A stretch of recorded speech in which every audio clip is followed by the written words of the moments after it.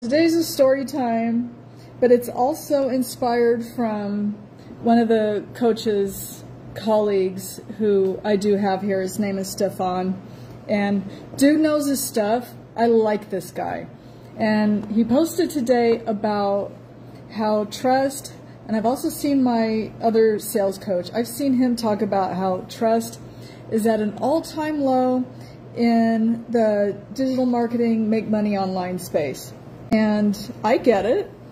I was at a space where I stopped trusting coaches completely, and that hindered my progress.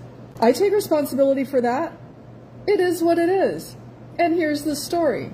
Keep in mind, the background noise of this is digital marketing space and people wanting to get started with some sort of make money online program, some kind of course, some kind of something, because they're done at their job, they don't have anything for retirement, student loan debts are driving them bonkers. Everyone has reasons for wanting to make money online. Okay. Back in the 20-somethings, my husband and I went to this store. It wasn't the first time we'd been to this store. I've actually been wanting to tell this story for a minute.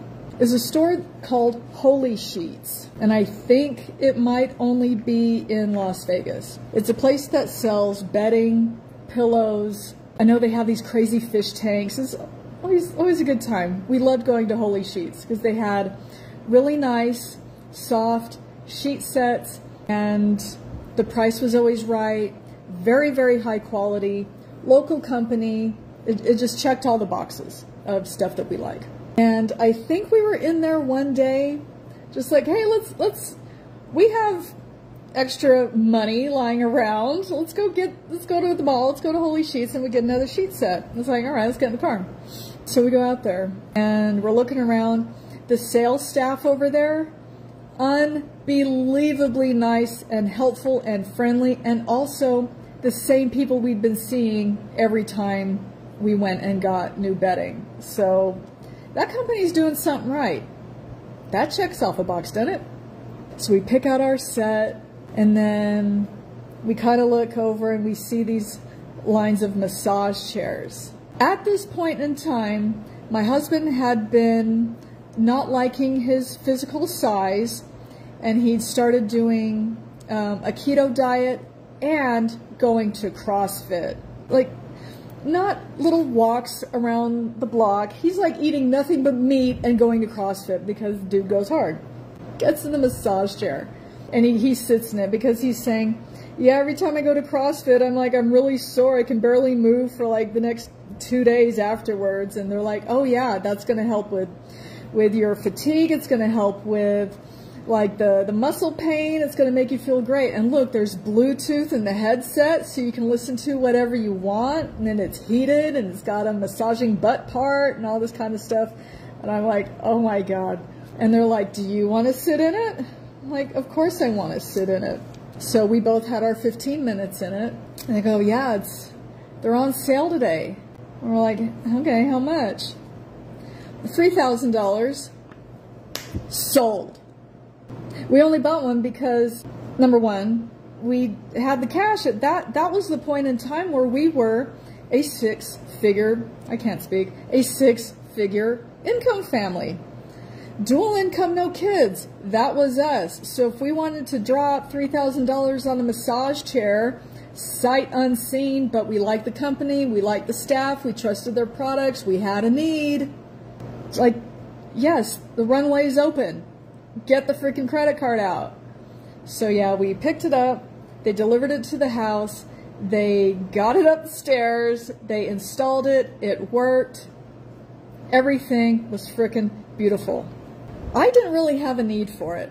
My husband mostly did, because it was for his like soreness to work it out after CrossFit, so he would continue going to CrossFit.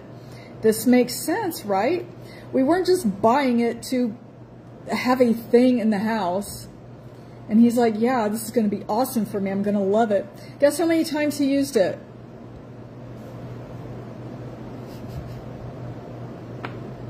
0.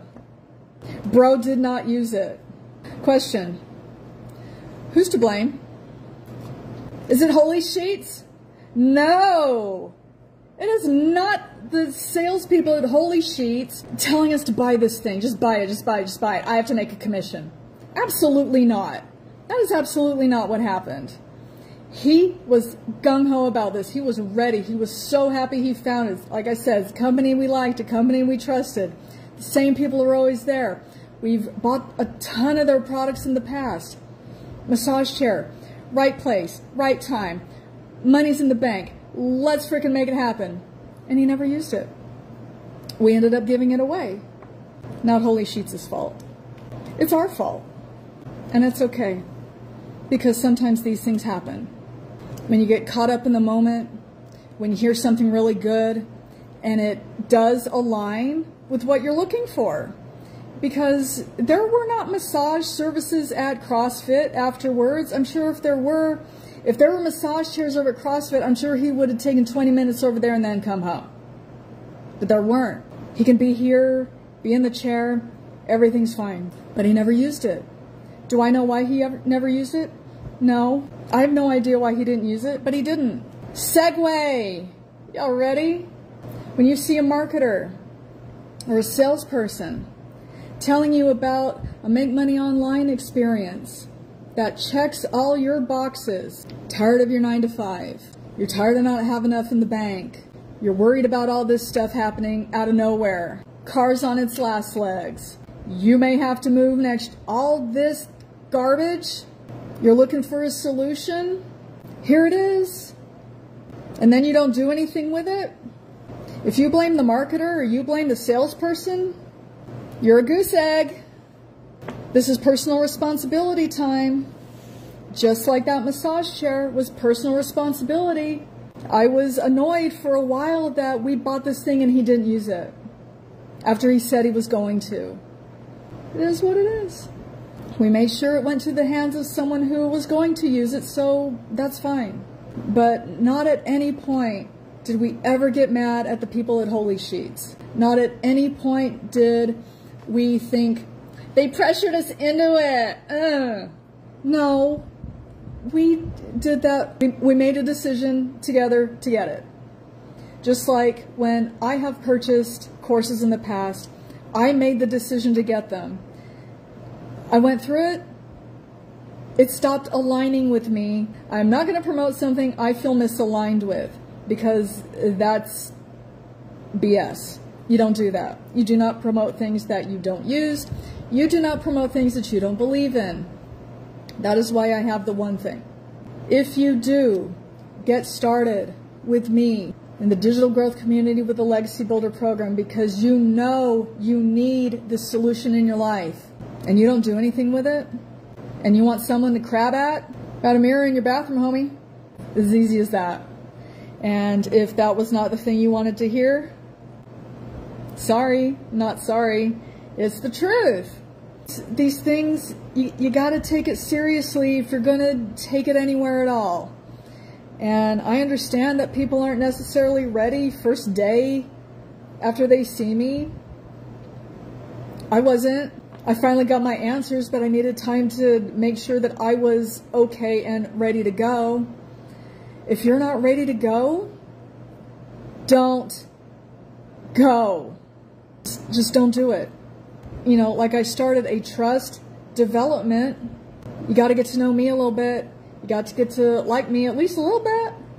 But trust, that's where you come in. And if you don't, why not?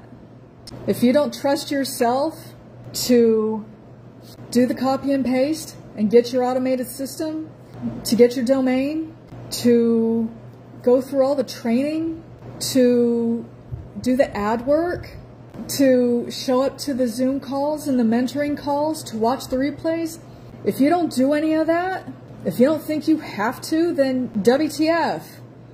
This ain't for you. At least in this moment in time, it might be.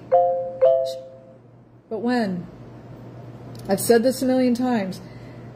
If you're in the SHITS in your financial life and you're waiting to see if it's going to get better, y'all, when does that ever work? trying to watch my tongue here. But freaking for real, when does anything ever get better? By waiting? And don't make me use like the most unholy, inappropriate example to illustrate my point, because I will, and I'll feel like doing that right now. But I'm gonna go cool down my house, have some water. I had some ice cream, so I'm feeling a little sugar buzzed right now. But yeah, thanks to Stefan for inspiring. Like I said, I've been wanting to tell this story forever, and it's like, all right, today's the day, because the homie posted some real good food for thought. I had something I could build off with a real world example. How we spent $3,000 on a massage chair that my husband wanted and he never used it. Don't let that happen to you. If you're serious and you're in need of a solution, then come talk to me.